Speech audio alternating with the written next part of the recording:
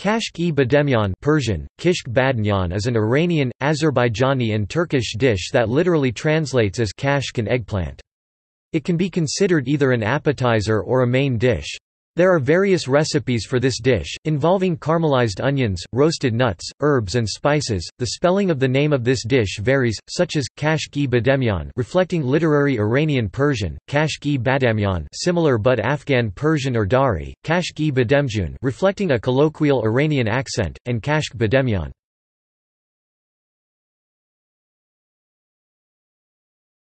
Topic: See also: